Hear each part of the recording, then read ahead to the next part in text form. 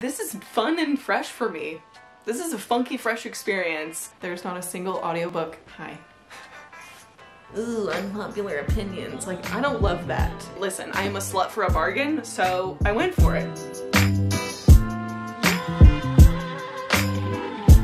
Hello my friends, welcome to another vlog. Welcome back to my channel, or welcome if you are new to my channel. Really happy to have you here. So I'm in a bit of a pickle because I want to vlog my Bookworm's New Year's month progress readathon that I'm hosting, but I also want to vlog the Scooby-Doo readathon, which just starts today. And I, like the silliest goose that I am, I don't really have like a lot of overlap between my Scooby-Doo books that I want to read and my Bookworm New Year's books that I want to read. Like, why do I do this to myself? Now I'm already thinking like, well, I could just throw it in the trash can. I could just restart everything. I am really excited about all of the books on my Bookworm's New Year's TBR that I made. I have already read one from that list. That was The Lost Apothecary by Sarah Penner, which was an arc that I read and was to satisfy the debut novel prompt. So that's 1 down out of 9. I'm also halfway through The Space Between Worlds. I listened to the first half on audio. Hi, honey. This is Sunday. Do you see her tail twerking? And on top of these 2 readathons that don't overlap, I am also reading an audiobook that is not on either TBR, and I'm also reading a physical book that is not on either TBR. Like, why do I do this to myself? So those books are Lab Girl by Hope Jahren. I'm about 70% through the audiobook of this, which is on my Reading Women challenge for the year, but again, like, isn't part of these readathon challenges. And I'm also almost through A Sky Beyond the Storm by Sabaa Tahir. This was in my December TBR for like 3 separate readathons, and I'm so close. I finally like sunk my teeth into it over the past week, and I think I have about 70 pages left. So I'm hoping I can just get that done today. And maybe Lab Girl too, actually, now that we're talking about this. Maybe the plan for tonight is, it's almost 5 o'clock.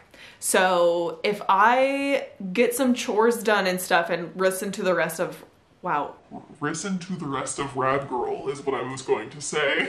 I think I can listen to the last like 30% of Lab Girl and get some things done around the house. Okay, so I just decided as I was recording this, talking to you, that I'm going to finish those 2 books that don't count for anything except that I'm excited about them. Like, it still counts because I'm enjoying reading them. You know what I mean? It's just not part of like the gamified challenge-y thing where that is readathons. So after that, I will get started on my Scooby-Doo readathon challenge, as well as like continuing with Bookworm New Year's. I will let you know after I finish one or both of Lab Girl and A Sky Beyond the Storm. Starting with Lab Girl. Let's see how much I can get done. 69% done with Lab Girl. Hey-o. I'm a child.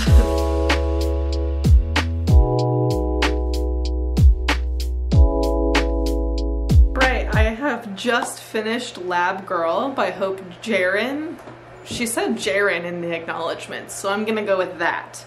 And I liked it. I thought it was like okay. I really loved like the first half of this, and the second half didn't make much of an impact on me. But overall, like, reading about a woman in STEM and like the trials and successes and challenges that she has faced and that she has persevered through, that she has pioneered and trailblazed from her own perspective and her own words, was so awesome, so cool. I really liked it. It just, like, there were parts of this where it was like, okay, get to the point. Like, what is the point of this chapter? Maybe that's just a thing with some memoirs, I don't know. It really did like go super fast. I only had 30% left to read tonight, but it's not even, it's like barely 9 o'clock. And I have taken quite a few breaks. So the night is young. I don't really have anything to do tomorrow, so I feel like I'm happy to stay up and finish A Sky Beyond the Storm and then maybe have a good cry and then maybe get a head start on one of the books on my actual TBR for the 2 readathons that I'm doing this month. Talk to you soon. Later that same evening.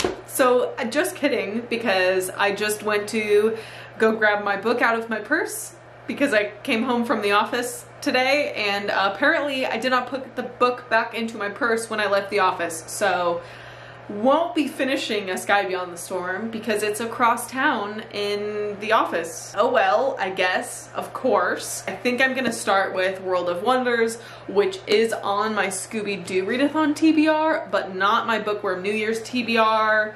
But it is really short. It's like less than 200 pages.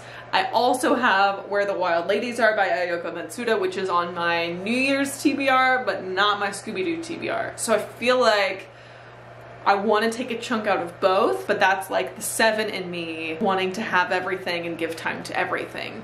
So if I'm being honest with myself, I think I'm more excited about this one, even though I feel like I'll be able to get this one out of the way. I feel so silly, but like, this is just classic. This is just a real classic Noelle move. But tomorrow, I will go and get A Sky Beyond the Storm and finish it tomorrow night. But it's okay, because now I get to get a head start on both of these readathons. Well, this readathon's already started, but the Scooby-Doo readathon like actually started today, so I feel good about myself that I'll actually like start reading something for that readathon on the day the readathon starts. Too many words. All right, let's read.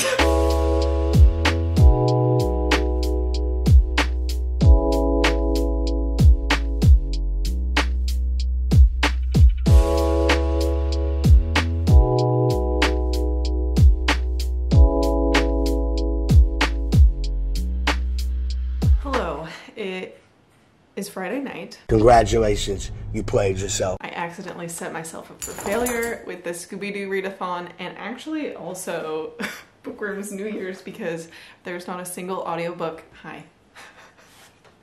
There's not a single audiobook on either of those TBRs, and why would I do that to myself? Why would I do that to myself? So I think what I'm going to do is replace Because You Love to Hate Me on my Scooby-Doo TBR with Black Sun by Rebecca Rowanhorse for the underdog prompt on Scooby-Doo, and then just not worry about Because You Love to Hate Me. It's been unread for like 6 years. It can wait another month. Whatever. I also have Ninth House on audiobook, but it's due in just a few days and I don't think I'm gonna get to it, so that's fine. That wasn't on any TBRs either, so it's no big deal. So I think I'm gonna start Black Sun. It's due in 5 days. No. Ninth House is due in 5 days. Black Sun is due in 3 days.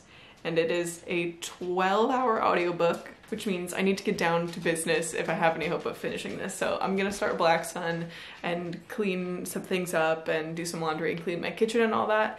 And then later I'm hoping to finish World of Wonders tonight and maybe take a chunk out of Ballad of Songbirds and Snakes. I don't know why I can't say that title. I think I mentioned that like I'm really enjoying Ballad of Songbirds and Snakes, but I'm not even halfway through yet, so I'm hoping to make some good progress on that as well. And I will update you later. Good morning. It is Sunday morning. I'm about to jump on the Roomies Digest channel for Books and Brunch, which will be obviously done by the time you see this, so go watch that. I'm sure it was so much fun. So I came here to update you that last night, after sprints on Rachel's channel, I finished World of Wonders, which was this little cute collection of nature essays by Amy Nozuku-Matatiel, I think. Like, there were some essays that I really liked, and there was some that I did not really care for, so I think it was I'm like glad that I read it. This might be like a 4. I want to say this is probably between a 4 and a 3 star, but I don't really do half stars very often.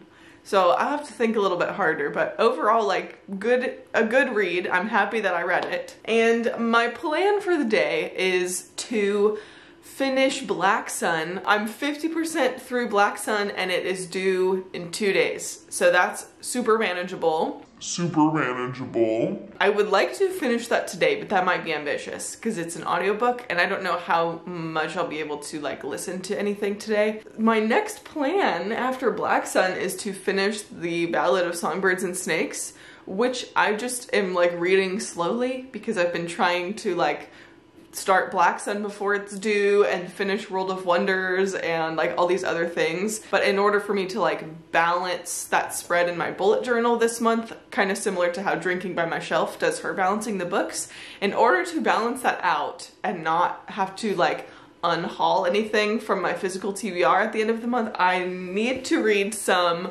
more from my physical TBR like ASAP. So even though I have some arcs to get through, I think I want to prioritize my physical TBR actually. So that's my next plan. I'll let you know when we get there. Hello, I don't remember when I last updated you, but the update is that now it is Tuesday night and I thought that I had another few hours on my loan of Black Sun, but I was wrong and I was just informed from the app that My loan has been returned. so I will continue to read The Ballad of Songbirds and Snakes and let you know what happens next.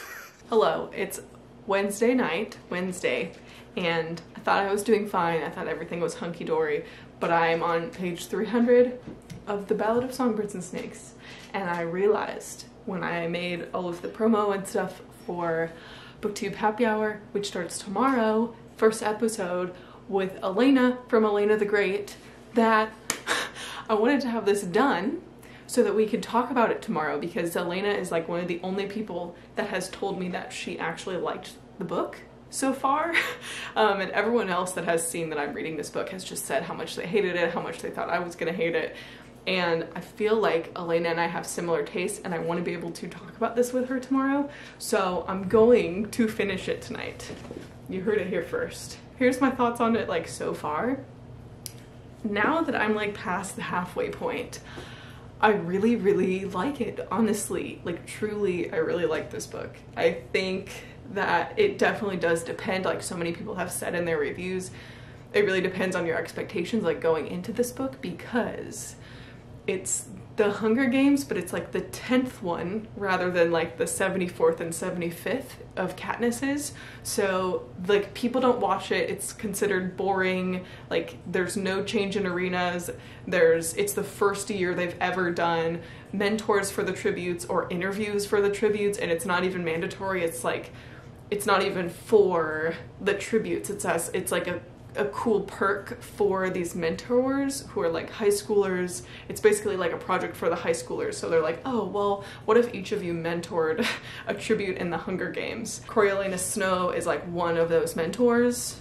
So it's literally 65 years before Katniss's Hunger Games, when he's like the villain evil president. I love it. I love it. I love that we get to see the origin of this person who ends up being like so evil and twisted 65 years from now. But also I really love like seeing how the games developed and how they began and how the culture was so flipped from where it is when we see like Katniss's games and the like culture of the Hunger Games, because the war, like the rebels and the annihilation of District 13, it's like it's so fresh that the characters that are at the forefront of the story like lived through the war.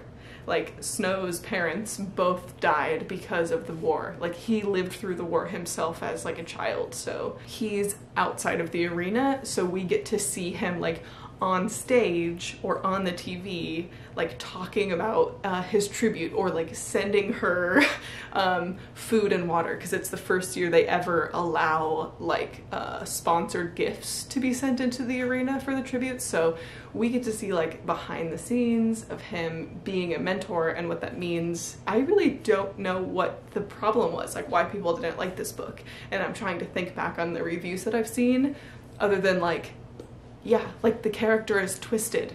That we know that because 65 years from now he's super evil, and there's definitely some moments in the 300 pages that I've read where it's like, oh yeah, you're not a good person, but you think you're a good person, which is like 95% of all villains think that they're the good guy.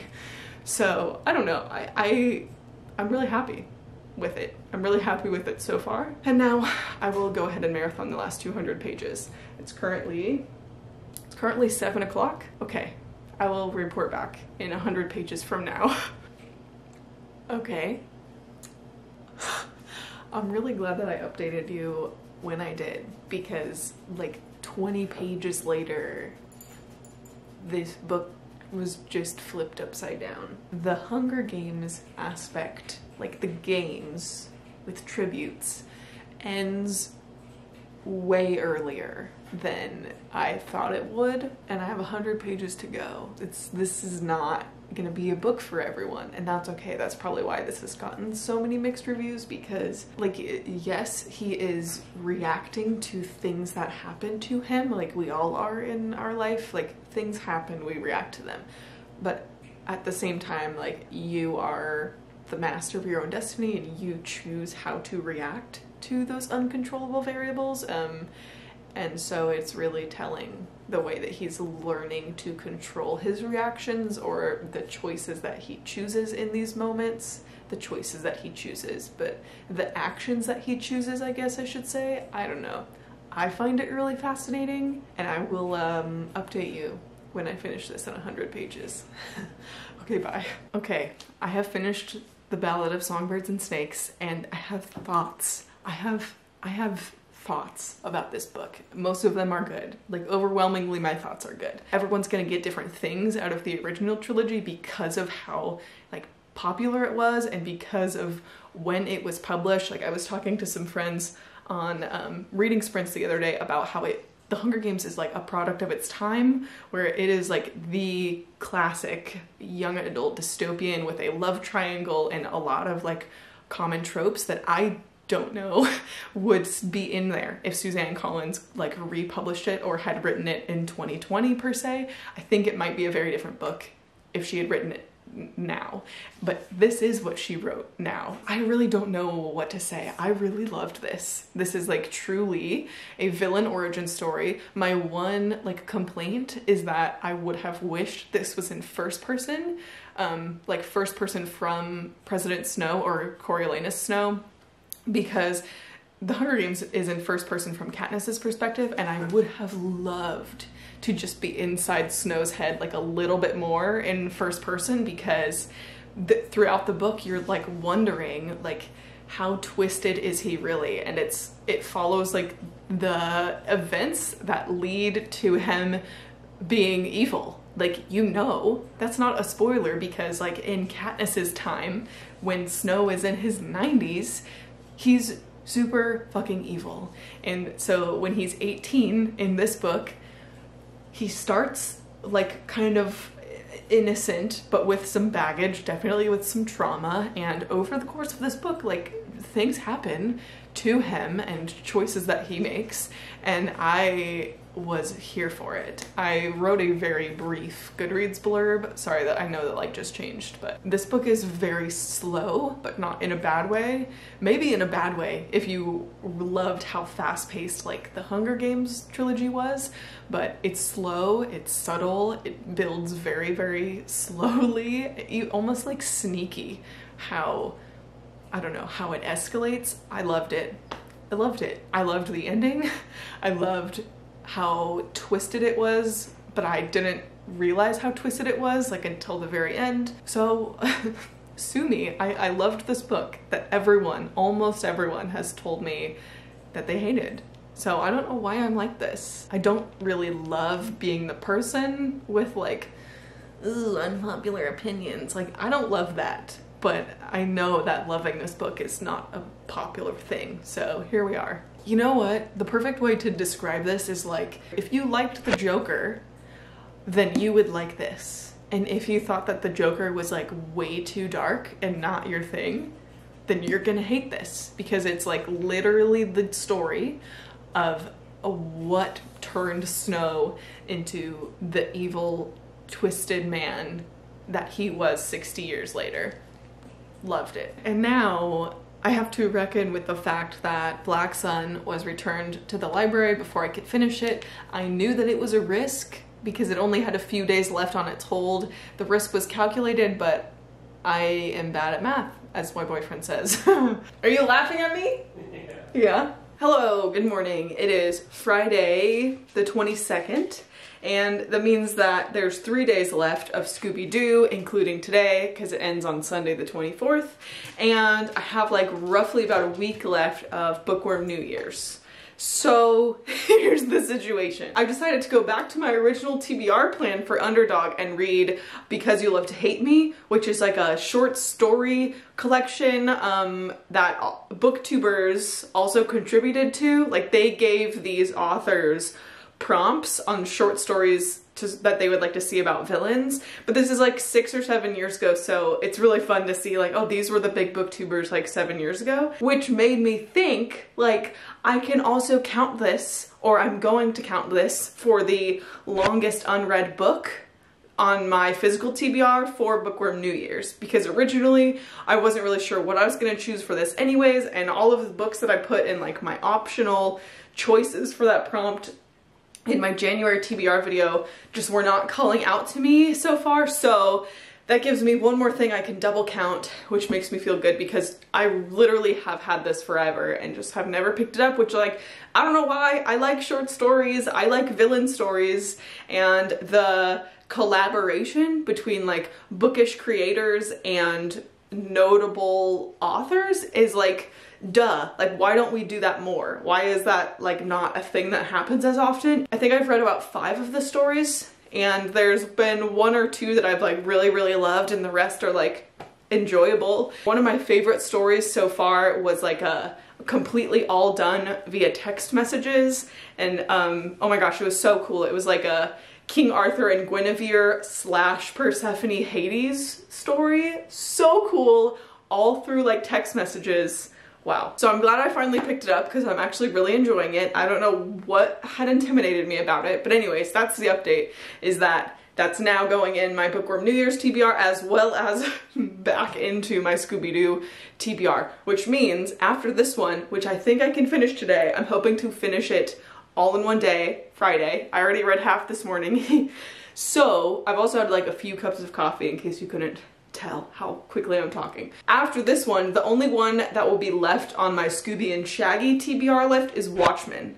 TBR list. Then after that, there's 2 left on my Daphne TBR, which are both arcs. The challenge is going to be maintaining the momentum like this weekend. I feel like this weekend is make or break it because I'm trying to wrap up the Scooby-Doo readathon and also keep going on my Bookworm New Year's. I just haven't finished as many as I thought I would have finished by now, but I also know that I still have like a whole week, like a whole 8 days left. 8 or 9 days actually. So in reality, it's gonna be fine. I've kind of saved all my like shorter books until now. So we will cross that bridge when we get to it. But for now, the weekend focus is to finish the Scooby-Doo readathon, which is, you'll see this on Tuesday after the readathon like ends. So by the time you see this video, Scooby-Doo readathon will be over, obviously, and hopefully I have like lots of success to share with you. So I just need to say, I don't know what vlog this is going in, but like I just spent the last hour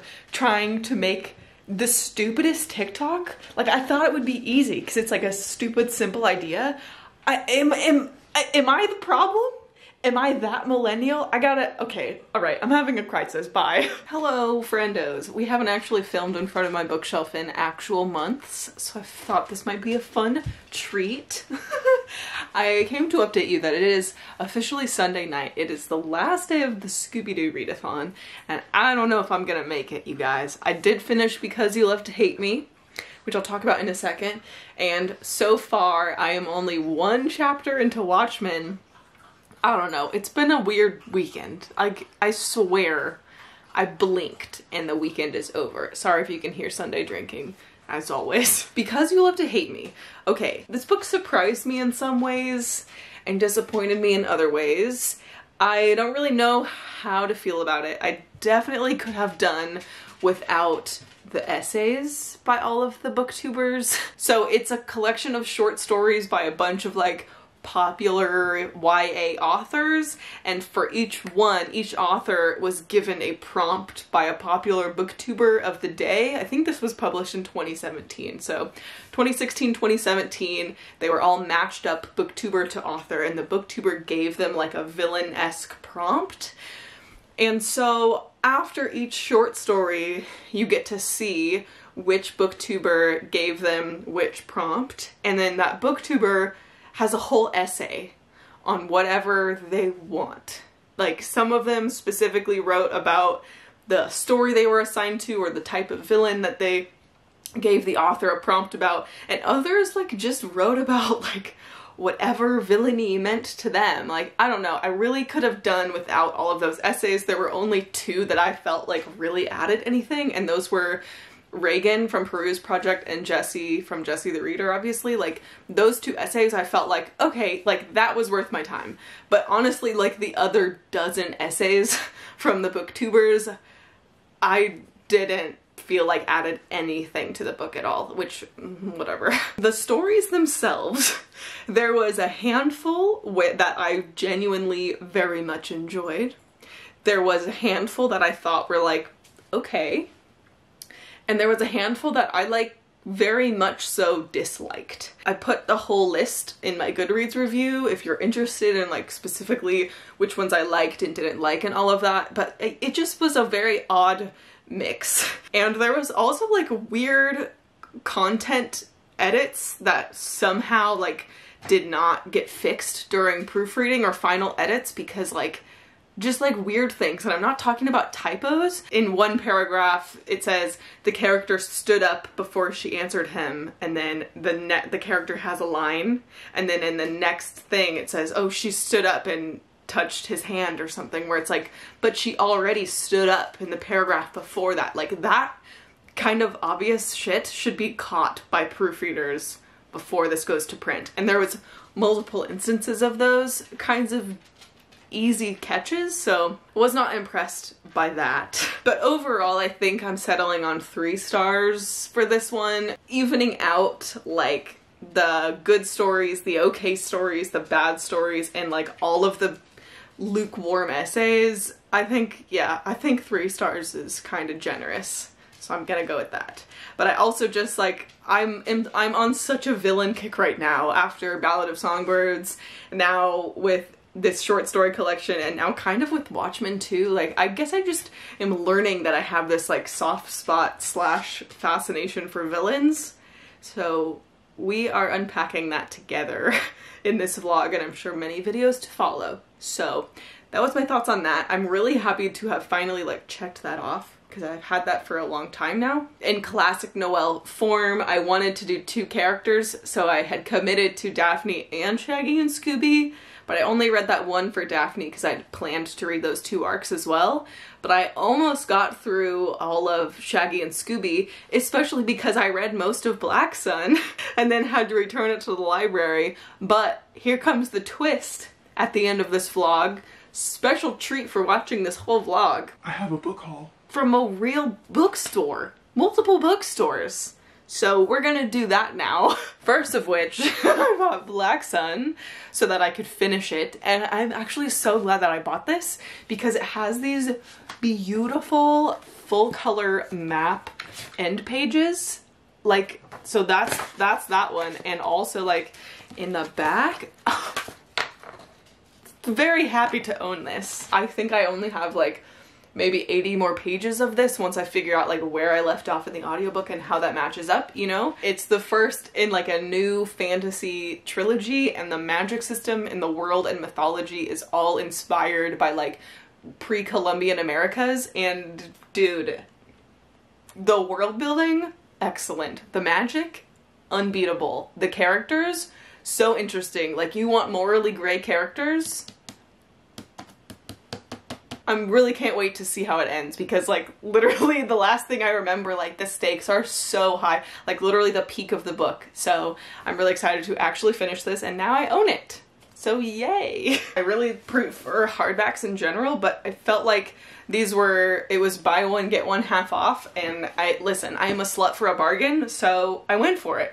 And the first one is The Power by Naomi Alderman, and I have seen this get mixed reviews. It did win the Women's Prize for Fiction in 2017. Yeah, 2017. One of the reading challenges I'm doing this year has a prompt to read a past winner of the Women's Prize for Fiction, and I have seen this floating around. So I'm not sure if this would be classified more as like speculative or science fiction, but either way, I love a good kind of like creepy standalone like this that isn't like thriller or horror, because thriller and horror is not really my comfort zone, but like dark speculative, dark sci-fi, for some reason that's different in my mind and I'm here for it.